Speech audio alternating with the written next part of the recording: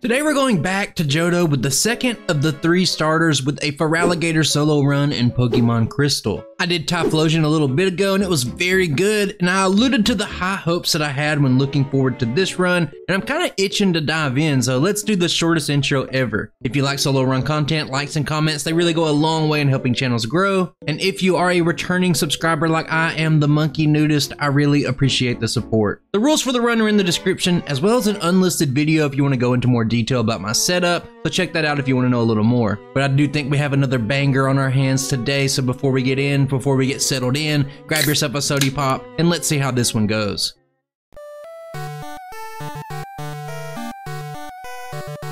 Let's make some upfront observations about Feraligatr and start with the stats. Like all starters, they're fairly balanced, and there's a slight bit more emphasis on attack, and there's really nothing wrong here. Now, if I was to make maybe like a foreshadowing critique of the stats, I would say that this Pokemon would greatly benefit if maybe some things were reassigned or reworked and the special attack was in the 90 to 95 range, but we can work with 79, it's not going to be a problem. As for the level up learn set, it's pretty basic, lots of normal moves. There's a ton of things that we won't use or we just can't wait to get rid of, and like almost all Johto Pokemon, it's really the TM learn set that's going to be more interesting. And there's some nice things here. You get Headbutt, Ice Punch, a Stab Surf, you get all of those decently early, and then things like a Return or Earthquake, they can really take advantage of that attack stat. And if you are wondering about Hidden Power, our DVs are perfect today, and Hidden Power will not be in use because this little alligator just has no use for the coverage, and I personally love it when that's the case. The journey today starts with the first rival, and let's start to talk about some of the things I learned. I'll go in depth more soon about Rage, but it was a really solid early game move, and as someone who plays Gen 1 more, it's just an awful piece of garbage there, but in Gen 2 it got reworked, and it really kind of shined, but let's kind of leave that there for now, we'll come back to it. As is tradition, I named the rival 3 exclamation points because I'm just so excited to share my runs with you guys, and wait, we got breaking news. Guys, I did not forget to talk to Professor M today, so just forget the fact, never mind the fact that I had to write this down on a notepad so I didn't forget, but it's really, guys, it's the small victories, don't forget that. Moving ahead on the next route, I'm not going to be keeping things to the minimum path. I am going to be battling fan favorite youngster Joey, and I know, guys, it's a huge risk because he has a top percentage Rattata, but somehow, through sheer will and determination, I do make it through this fight. Now after this is going to be a small thing that I really want to highlight, but I don't find a Bellsprout before getting to Violet City, and I'm bringing this up because as someone who likes to improve, I do watch other Crystal runs, and I noticed that sometimes people will just keep searching, basically just until they find one, and I do think that that's going to be an overall time loss because you can simply catch one after Violet City without wasting any time at all. But when we do arrive, I do heal Rage's PP, and we're going to be skipping Sprout Tower today. This is pretty much the main reason I don't mix in gold and silver since it's mandatory there, and I just think that overall Crystal provides more flexibility with its routing. But we are heading immediately to the gym, and I want to talk about Rage a little more, but not in this first battle here because I just go straight scratch.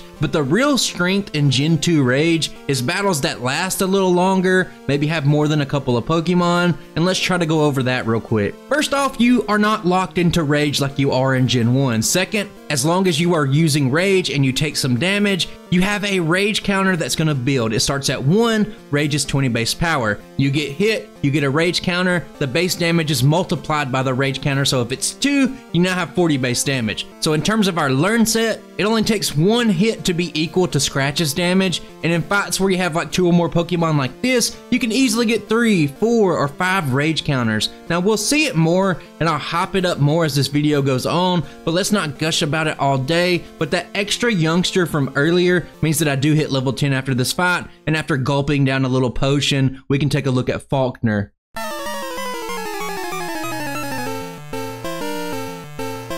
There's really not much to say here. I mean, it's just a little Pidgey, guys. What do you want me to do? But it does go for Tackle, and since we're using Rage, we just talked about it, I get 2 additional Rage counters before I take it out, and we can move on to the Pidgeotto. At this point, the damage of Rage is already high enough for a 2-shot, but we do get 1 more Rage counter for the road, and we take this one out incredibly easy. Now, I think we're all on the same page with Rage. We know how it works, and I can highlight it when it's relevant, but let's keep the pace going. Moving ahead to Route 32, I just want to show how easy it is to find a Bellsprout here. Now, sure, it's a higher level. It means that it's slightly harder to catch, but you are given 5 free Pokeballs, and I just don't think it's worth waiting around earlier, especially when it's so common to get here. As for Union Cave, having a water move does allow us the luxury of picking up some very quick optional battles here. Hiker Daniel, he'll probably never battle again after this beating he took. Down in Azalea Town, let's watch some footage of me battling some rocket grunts, and let's talk about the route a little bit. Now, maybe you wonder why I don't do like a rough first playthrough, edit that, then follow it by the optimizations. Sometimes I do, but it's mainly just due to time constraints. I have a busy real-life schedule, but in the commentary, I do like to share snippets of what kind of brought me to certain decisions,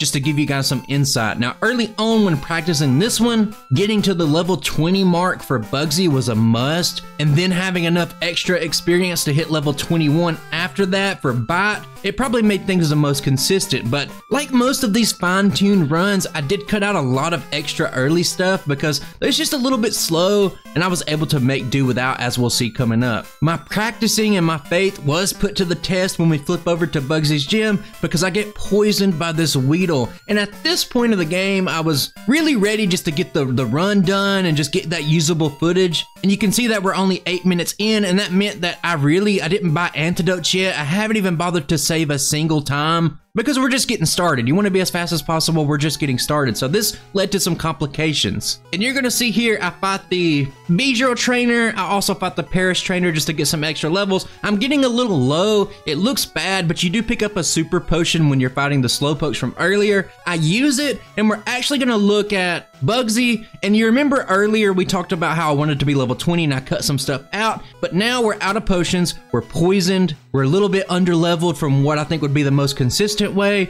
and without further ado, let's see how it turned out looking at the second gym leader.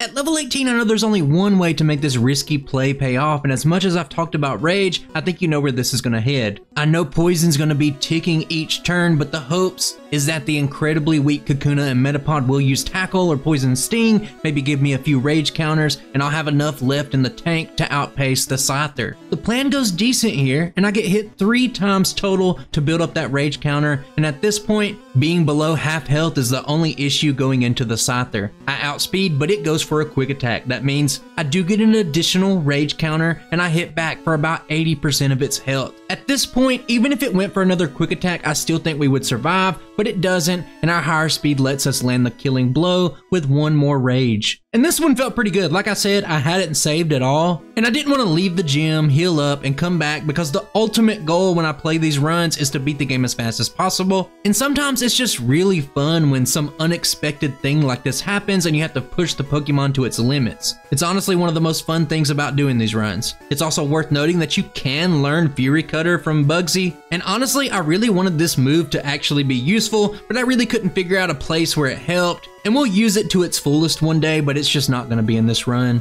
I would also like to say that Gen 2 Rage mechanics, they're pretty hard to find like an exact explanation online, and I could be mistaken, but I did my research, I dove in the best that I could, and I think that Smogon was the best Gen 2 source I could find. But in the last fight, after that last quick attack from Scyther, the Rage counter was up to 5, meaning that it was around 100 base power, and overall kind of understanding how Gen 2 Rage works and utilizing it to its fullest allowed me to get through this early game by shaving off several optional things, and I think I was really happy with this final result. Earlier, I did mention that level 20 felt a little better, and I kind of alluded to hitting level 21 after so you can learn Bite, and now I think it's time to bring the rival in to figure out why. And as you're gonna see here, Gas Leap, it's really not an issue. 2 water guns does do the job. Now Bite would one-shot it, and that means there is the chance for Hypnosis here, and it could slow down your time at best, and I guess the worst case scenario would be a potential reset. And at the end of the day, when you're making these cuts, you're trying to trim down the run, I just didn't see Ghastly as this major level threat to warrant grinding an additional early game level, and I just went with this approach at the end. Next up is Bayleaf, and Pokemon weak to grass in the early game, they generally have a significantly harder time, and that's just because it gets an early Razor Leaf, and we're gonna see that here. Now luckily, it's not a guaranteed crit like it would be in Gen 1 because it depends on the speed stat, and the fact that the AI would really like to put a status condition on us first. All that combines together to give me enough time to start building up that rage counter for this one. When it's all said and done, Bayleaf doesn't crit, and I'm left with about half health. I got a few rage counters. The Zubat at the end doesn't stand a chance, and that's the rival down.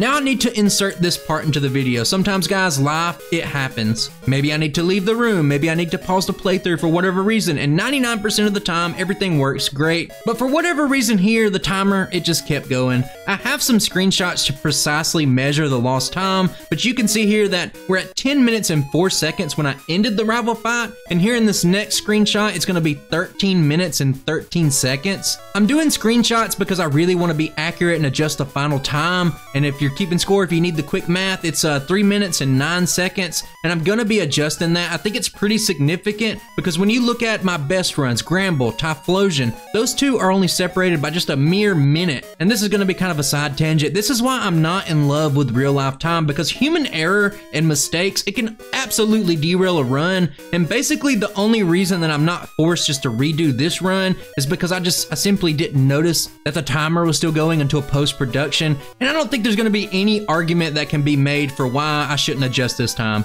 It's 3 minutes and 9 seconds of just dead air, and it would punish Feraligatr because I personally had to take a call, answer the door, whatever the case may be, and I didn't want to have that happen, and I just want to be transparent and I want to document it for you guys. And if this video was a book, the overarching theme of the previous chapters would be rage and how it exceeded my expectations in every way, and as much hype and gratitude as I have given this move so far, it's time to shine is essentially over. Rage has improved a lot in Gen 2, and I think I've done a pretty great job at showcasing that, but at the end of the day, it is 20 base power, and with Headbutt coming up here, that 70 base power, it just kind of falls off the cliff in terms of its usefulness. You would need to use Rage, you would need to get hit 3 times and build up 3 Rage counters to start outpacing Headbutt's damage, and with Johto's leveling curve, and the fact that we're pretty much already going to start out-leveling everything in the entire game from this point on, maybe outside of some extremely rare exceptions, it just puts this move in the trash can. But now, we can go to Goldenrod, we can do some busy work as usual. I battle some level 10 Slowpokes, I get Feraligatr's haircut, I pick up Abra for that juicy teleport, and I also pick up the bike. Then I run into our main man, Jugular Irwin. He's holding it down with his level 2 Voltorb, and then I listen to Flora talk about squirting some water on a tree, and from there, it's time for a quick Goldenrod Mart visit, and we can go ahead, we can pick up Return. It's not useful right now, but it's good to get, and I'm also a little bit short on cash to be able to afford Ice Punch, so I meander about a little bit. I have to sell some TMs. Minor time loss doesn't really matter, and I will say that Ice Punch is really good, but Typhlosion getting 2 punches here in the early game was a little better, and considering Feraligatr's special attack isn't its strong suit, it's just not as helpful as it was in that run, but it is going to be a welcome addition nonetheless. Now we can take a look at Whitney, and this is just kind of like a headbutt show. Things aren't too interesting here. We take out the Clefairy quickly, but I do get this magical double flinch on the Miltank, and that's pretty cool. It made an easy battle even easier, and that's the 3rd badge down. And considering that our attack stat is the strength of this Pokemon, and how good Headbutt is, and eventually Return's gonna be, that 12.5% increased damage to normal moves from this badge will be very helpful, but I guess it's always helpful considering how powerful those moves are and how widely and commonly used they are. Now let's pick back up in Ekritik, and this is where Feraligatr kind of evens the scales with Typhlosion. Those extra punches for our fiery boy, it gave it a very strong mid-game, but right here, access to a super powerful 127 effective power Surf with Stab, it's just going to be extremely strong, and it's going to stick with us throughout the rest of the game. Next up is something that I've kind of curated from my crystal runs, and I've started to refine over the last few videos. Basically, there's just no reason to worry about fighting the Burnt Tower rival or Morty at the moment if there's either one, a chance that there's going to be a reset here, or if maybe Chuck's going to be an issue. If either of those things are true, just go ahead and do what I'm doing here. The smarter play is going to be go ahead and head towards Olivine. You can do things like I'm going to do here. I'm going to pick up the Mint Berry. I'm going to go ahead and shop for the Run Super Repels, pick up Strength, catch a Krabby, and then I can get the experience from the Lighthouse. There's essentially 0 time loss here because you can just teleport back An overall grinding mandatory experience a little bit earlier rather than going off and doing side content just makes this a very, very minimal time loss. It feels very efficient. In the case of Feraligatr, the rival really wasn't that big of an issue, but Morty did have potential, and if you are going to get the mint berry anyway, just do that extra stuff that we just talked about. As for the rival, it's fairly trivial. I do have Bite for the Haunter, I have a neutral Surf for Magnemite, even though I accidentally used Bite on accident, and even the previously worrisome Bayleaf is just taken care of in a couple of Ice Punches, and with that Zubat just trying to hide in the back, bless its little heart, this one's a done deal. We won't be seeing the rival anymore in this video because it's just gonna waste everyone's time, let's be real. And before the gym leader battle, I do equip the previously mentioned Mint Berry, and now I think we can take a look at Morty.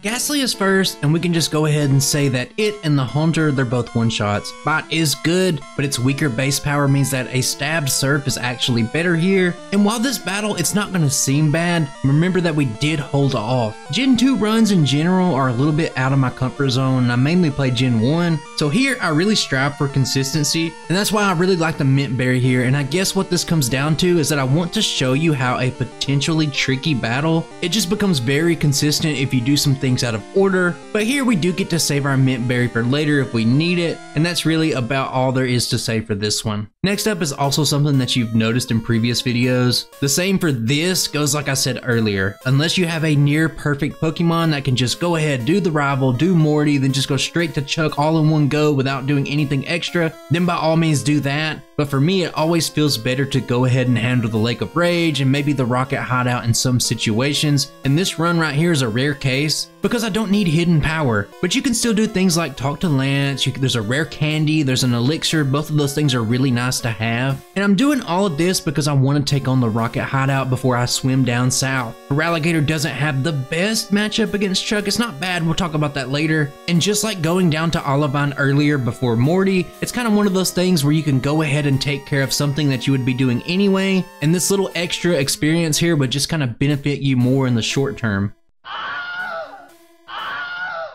If you think about it, outside of the leveling curve, the biggest Gen 2 complaint I hear, and something I personally think myself, is that these two rocket segments, they're an absolute slog, and it feels like you're just trying to go through the motions and get it over with so you can get back to actually having fun with the game. And when you're doing it in this order, it at least makes sure you're getting something out of it, and honestly, it's still a pretty slow section, and it does kind of make me wonder what Pokemon, if any, is ever going to need to actually show battles here. I'm pretty sure even Pokemon like Tyrogue and Pichu would just breeze through this section, and it's kind of a little sad if you think about it. Poor Rockets, poor Grunts. Just like with the alternate path earlier, a quick teleport with Abra if you avoided the Poke Center just makes the time loss so minimal. And I would like to say a very kind viewer made me aware that in Gen 2, if you just walk into the Poke Center at all, it will set up the teleport warp to that location. So if you're doing like this, you're doing Mahogany Skip, you're warping back to Ecruteak, then don't go near the Poke Center, please. Now that we've essentially taken care of everything that we can, it's time for a brisk swim down to Cinnabar. And the reason we went this route, it was because of that Mint Berry for Morty earlier. That consistency is good. The second half of that, it was for Chuck. I briefly touched on it. Let's go into more detail. And I wouldn't say this is a tough matchup. It's not a bad matchup. It's just when you got things like Hypnosis and Dynamic Punch and you don't have great ranges, it means that there's this margin for error. There's a possibility to waste time or have resets even. And you guys, you already know, sometimes the computer, it decides that, hey, I want to win, I'm gonna win, I'll do whatever it takes. And with Chuck, the AI often decides that, hey, Dynamic Punch now has a 100% accuracy,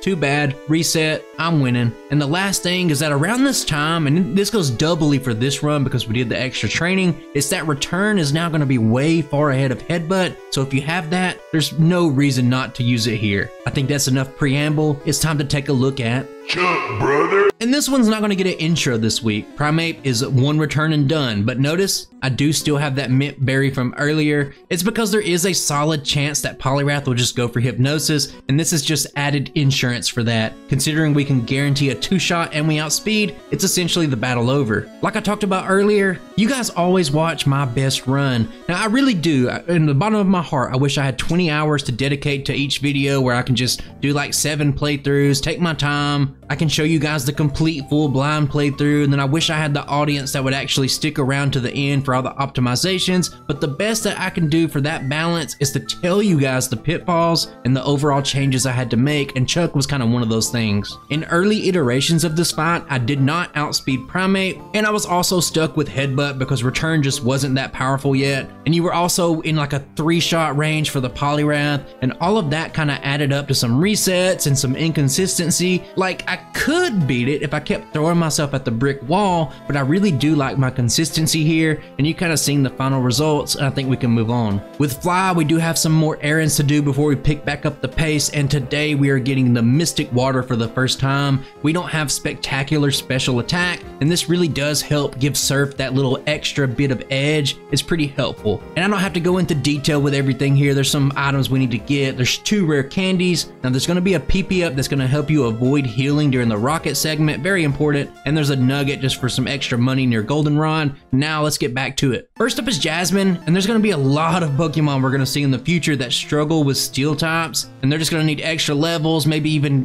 dedicate their hidden power just to beat this fight. And for this Pokemon specifically, all you guys need to know is that Jasmine, she's desperate to hide that Steelix in the back, and I think that's all we need to know. We can end the battle on that. Now we're going to Price, and we can keep this one really brief as well. I have High Attack, and I have Return for his first 2 Pokemon, so we can kind of quickly cliff note the Seal and the Dugong, and that Piloswine is weak to water, and just like that, 7 badges are down, and I think you guys know what that means. It's time for the dreaded phone call that there's even more rocket battles to do, and as a content creator, I'm really thankful for the magic of video editing to cut out these 23 battles against Zubats and Coughings, but needless to say, it's really easy. And I'd like to stress that the PP up earlier, using it on Return, it really helps you to avoid healing. And just like with Nugget Bridge in Gen 1, this is the highest cluster of mandatory battles in the entire game, so anything you can do to speed this up, it'll go a long way in your runs. And you can see here we wrap it all up around 6 minutes, which honestly is not that bad. And now for my favorite part of the video, I get to pick up the pink bow from Mary, and we get to see Feraligatr with a pink bow, and I hope you appreciate it as much as I do. It's looking very dapper today. Next up is the vitamin buy for the run. Here I'm going to get 5 proteins, 4 calciums. Now it's worth noting that my crystal runs are a little bit different than others. If you've been watching the other ones, you already know. I personally, I loathe and I despise Curse and Rest red battles. So my decisions for my run, they're kind of based around cutting the competitive time off of the end of the blue fight specifically. And then after that, we'll show a consistent red fight without the timer. And if you're wondering why, just go watch the Steelix video. And you guys can just tell me how bad that run would be and how punished that Pokemon would be if red was part of the timer, but I digress. You can do your runs how you want, I can do mine how I want. I bring this up just because Feraligatr is a really good Pokemon, and we can actually take out red with very few tweaks, and one of those would be cutting out these calciums. We could save enough post-game Elite Four money to get Ice Beam immediately. I opted to go with the calciums now for that short-term solution, but Ice Beam is a great move. It would ever so slightly speed up our Kanto time, but kind of stay tuned until after the blue fight. For a strat I think no one else uses for tutor moves like Ice Beam, it's pretty unique. We're always experimenting with new strategies. Now the last thing before Claire is that I do pick up Never Melt Ice inside of the aptly named Ice Cave, and now we can just kind of dive into that. And there's going to be no need for theatrics for this one today. This one is straight Return. Oftentimes you hear about hidden power Ice, but with great attack, I spam Return, guys. That's all there is to it. No need for Ice Punch today. And I even tank a critical hit Hyper Beam. I kind of shrug it off real easy, and we collect that badge. Now we can start to take a look at the Elite Four. And I'm going to go on a bit of a tangent here. The state of Gen 2 solo runs, I guess I want to talk about. I do share my strategies, I share my insight with you guys. And like I said earlier, I do watch other runs. And I just want to declare that there needs to be a Gen 2 race at some point. It's kind of like the Wild West out here. Everyone has their own rules, everybody has their own strategies, and sometimes it can be hard to tell if someone's actually good at the game or not. And I guess by extension, let me say that you can actually be really knowledgeable at the game, but not have that not translate into like a tangible route that yields high tier results, if you know what I mean. At this stage in time, everyone, like I said, is doing their own thing. They're racing themselves, and I would love to have the opportunity to see where my true skill level lies. At this stage, we're seeing a bunch of strategies that just aren't proven, and I just think it would be a fun experience. Now, the only drawback to me personally, kind of like with the Parasect race that I hope to God's out by now, if it's not, it's going to be weird, is that you have to use somebody else's rules rather than your own that you've been using for like years. But I'm fine with that as long as we're not doing something antithetical to racing, like pausing the game to catch HM HM Pokemon. I wouldn't mind outside of that. But I do have to say that I never in my entire life want to do a 5-week long race again. Maybe something a little bit quicker. I'd be interested in that. I'd enjoy it. That's all I wanted to say. Now we are seeing how trivial the rival battle is. This is the last rival battle in the game. We never show it. This is why. It's kind of like a little bonus treat for you. You may have noticed that I do pick up Earthquake, and I have to say that this learn set's looking pretty nasty, but now my friends, I think it's time we take a look at the Elite Four.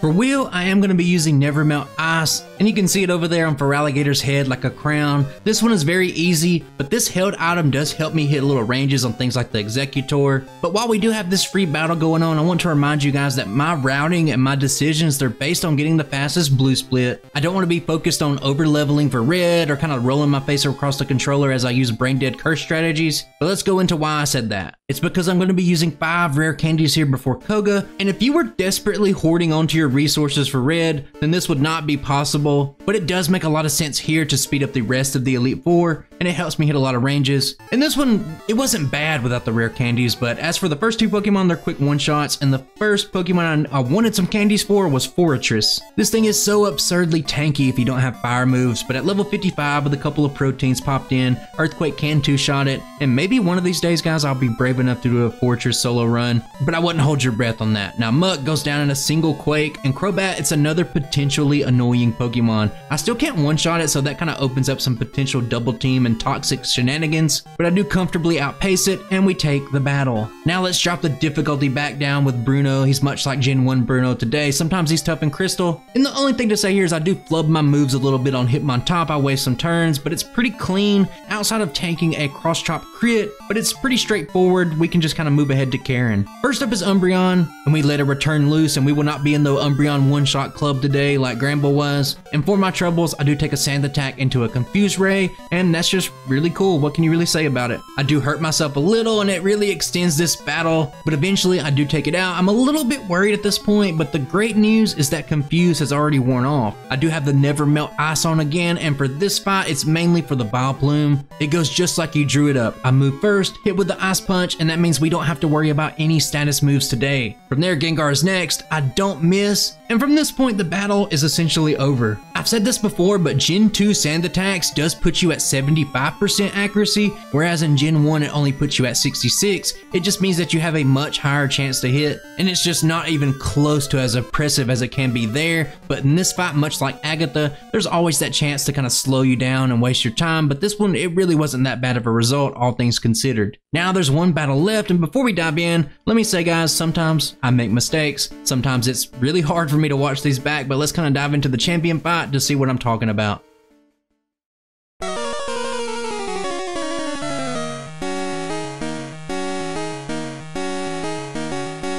This battle is extremely easy. I even put on the pink bow just to kind of sure up some ranges, and the double weak to ice dragons are handled with Ice Punch. We outspeed the Aerodactyl as well, so why am I foreshadowing a loss here? What happened? Now, get a load of these series of events here. Now, first off, I Fat Finger return. I use the wrong move, then he uses Thunder Wave, I get paralyzed. Now, that alone is not enough to lose the game, but can I interest anybody out there, any of you guys, in a Thunder hit, not even just a hit, a crit into a full paralysis to miss my turn? My friends, this is what this dirty, filthy rat AI is capable of, and I'm sick of it. But I guess, hey, I guess it happens sometimes, right? Because it just did. Now, I do fight back. I actually take out the first Dragonite, but it's not enough. I take a Hyper Beam, it puts me in the dirt, I'm 6 feet under, I'm rethinking all of my life decisions, and it's a very unfortunate first reset of the run. Needless to say, I wasn't too happy about the result. It was an absolutely karmic level of bad luck. It was awful. Think about it once again, the odds of me accidentally picking the wrong move, getting paralyzed, then Thunder with its 70% accuracy, hitting's hard. Not only that, it crits, and then you miss your next turn with paralysis. I would say it's pretty low. I would have a better chance at just going on the basketball court, no warm-up, haven't shot a basketball in a decade, and hitting a half-court shot. I have a better chance of that than all this happening right here. Now, I'm not gonna fume over it. Let's cool our head, let's move on. Now, you've seen the next attempt, it's going on in the background right now, And yeah, it's a pretty trivial battle, so even though I almost lost my cool, it's kind of like the Parasect race, which once again, I hope it's out because I hate referencing something that's been delayed 100 times. Maybe it's out, I hope so, but you can't let a little bitty misstep define your run, and you got to keep your composure, and I think it's one of the keys in real-time situations. But that's it for Johto. I banished the champion back to the Shadow Realm, and that's it. Feraligatr has conquered Johto, but we still have a little bit left to go. If you remember earlier our adjusted time, it means that when we end the champion battle, we're at sub 55 minutes, which is incredibly promising. And anytime you're at sub hour period in the Johto segment, it's great. And like I said earlier, we do have a banger on our hands, but let's not delay anymore. Let's fade to black and let's come back to the second Feraligatr story arc.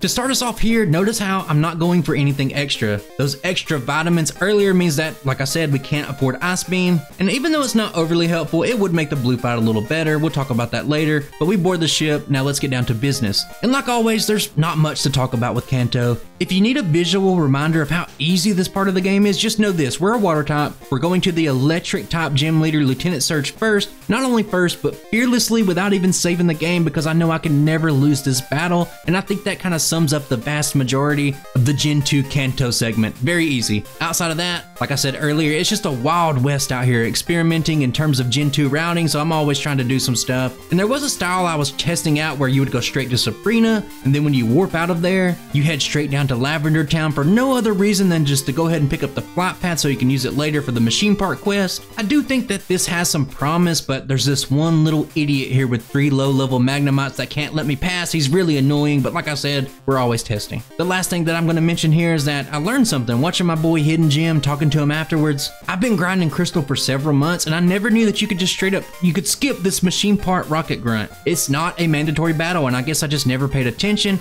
And to be fair, I guess most people don't put this in their videos, but it is always good to learn something new. I love it. I guess when you're on ×4 speed, it's like maybe a 10-second, maybe 15 if you're being generous. But keep this in mind, guys. If I keep learning 10-second saves, 15-second saves here and there, it's going to add up. I'm going to get better and better, but that's enough of that. I think we could just go take a look at blue.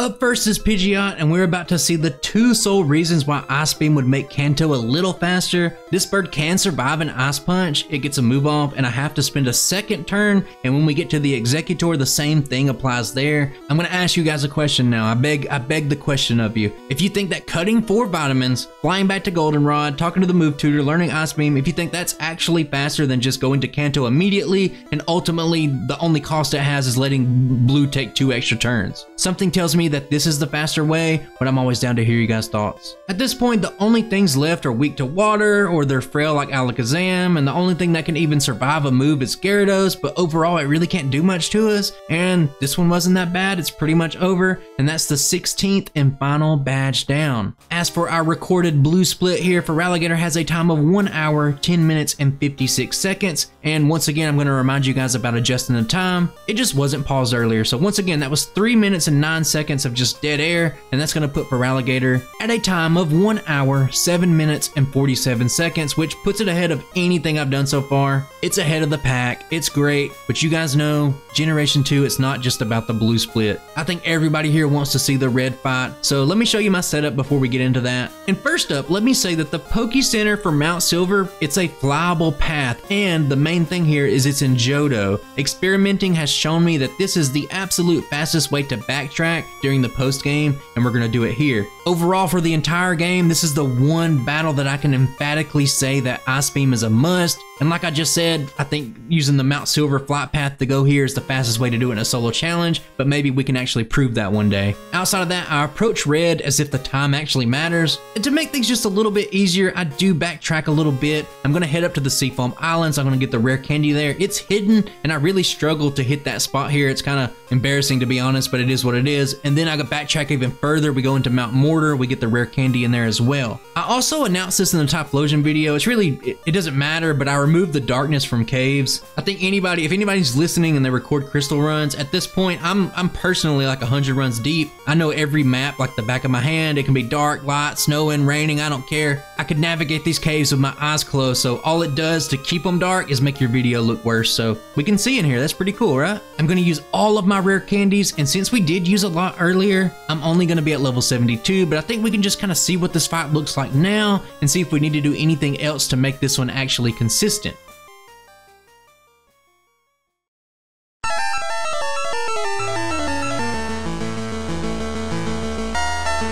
Pikachu is first, we outspeed, and this is never going to be an issue. We don't ever have to show this little rat again. Next, he brings out the Venusaur, and this is where Ice Beam is going to shine. I do move first, I do half damage, and this is kind of checkmate for this battle. At this point, it's either going to use Solar Beam, charge it up, or it's going to set up Sunny Day. Either way, no damage. I'm going to knock it out in the next turn, and you would think at this point that's going to be the hardest Pokemon down already. Espeon is third. I don't really want to see a Reflect here, but it just goes straight Psychic, and it does a massive amount of damage to me over the course of a couple of turns, and by the time I do take it out, I'm only at 58 HP, and since I don't have any way to heal, this one's not looking too great. Snorlax is up, and I could just go for the throat here. Feraligatr gives it his all with a critical hit return, but this big beefy Snorlax does hang on, and on the next turn, a Body Slam forces the first reset of this fight. I jump in at the same level because honestly, it wasn't that awful of an attempt, and I just want to see if the results repeat themselves or if I need to do something different. As far as Venusaur goes, it's about the same, but the Espeon kind of proved to be the problematic Pokemon. I go for return, I move first, I hit hard. Now one Psychic's not too bad, but the crucial thing here is that we speed tie.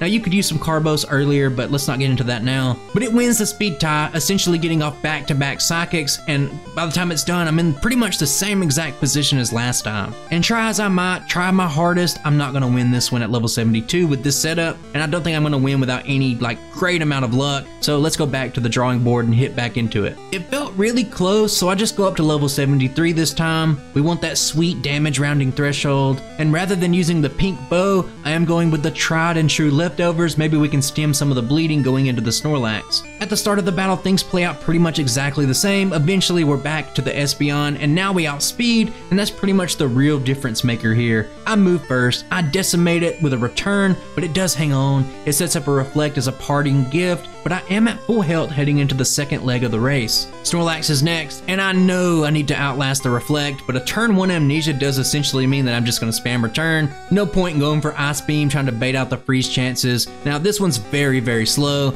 I can't quite knock it out at one point, so it uses rest. We have to repeat the process. It takes forever, and at the end of the day, I am tanking the moves pretty great. Leftovers is keeping the damage to a minimum, and eventually I do take the Lax down. I'm still in green health at this point. Blastoise is next, and I don't think there's really much it can do to threaten me. It actually has to go for resisted serves. They're not really doing much, but when you do a lot of them, they are starting to add up a little bit, but eventually with return, I do outpace it, and now Red has no choice but to send out that Charizard. He's been trying to hide it in the back. I've been licking my chops this whole time, and I promise I just want to talk. And by talk, I mean let's drown this lizard and ultimately end the run, and that's the red fight down. And just like I've been doing with my other runs, I have made a tier list. We're going to show it this week. Now remember, Crystal is something kind of newer to me, so some of these already need to be redone. It's kind of sad. And if you're still confused about the rules, then I don't know, dude, read the description. I don't know what to tell you. The TLDR of all of it is that watch the Steelix video. If you want to know why I would rather have the blue split timed and then just see how to do a consistent red,